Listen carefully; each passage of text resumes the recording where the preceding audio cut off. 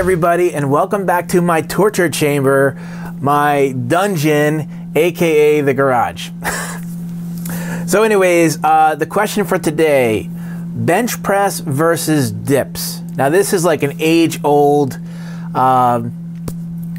competition between these two exercises. Which one is better? And now I'm going to give you my opinion on this. First of all, for starters, it really depends on what you're doing. Obviously, if you're a power lifter, you're going to want to practice the bench press because it's one of the 3 lifts that is judged in a powerlifting competition. But if you're not a power lifter, then I would suggest that you do dips. And here's why. I believe that dips is a superior exercise to the bench press. And in fact, the bench press is highly overrated. One, in dips you have a much longer range of motion because you can dip really far down.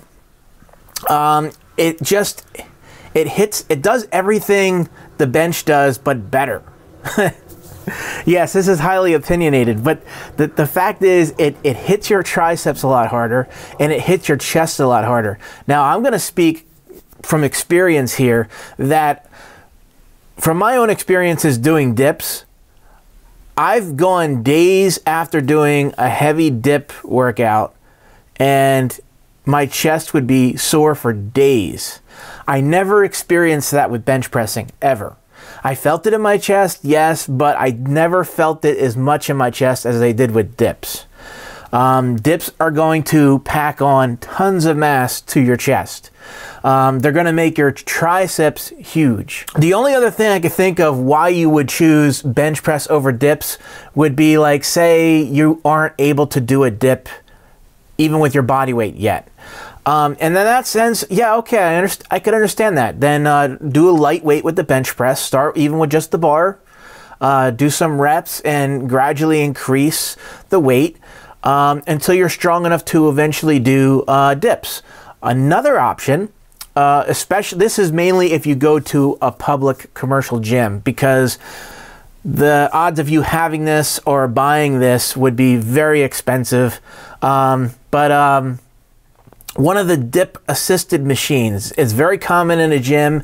It's usually a part of a pull-up assistance or a chin-up assistance machine, where you can, it'll take away some of the weight of your body weight. And it allows you to do dips and do chins. And actually, I love those machines, by the way. That's actually how I was able to finally do full body weight chin-ups, was with that assisted machine. So don't knock it. I'm not judging anybody. I've used it myself and it works great. So if you want to start doing dips right away and you don't want to have to worry about building up enough strength to do one, and if you go to a commercial gym, check out the assisted machine where you can do dips and at a percentage of your body weight. The machine works great. Coming from personal experience, it really works. So yeah, bench press versus dips. I would say dips all the way. You're gonna see much better results. You're gonna feel better. You know, it's one of those things where the dips kind of get they're underrated and they kind of take the backseat to the bench press because a lot of people are obsessed with the bench press. There's a lot of hype over it. But with dips, you can not only do your body weight, but you can also attach weights. If you get a dipping belt, you can hook up weights to it. I've done dips with 100+ pounds for sets of 5. I've done power sets with dips. Dips are definitely a huge way. They're a huge mass builder. They're great for strength.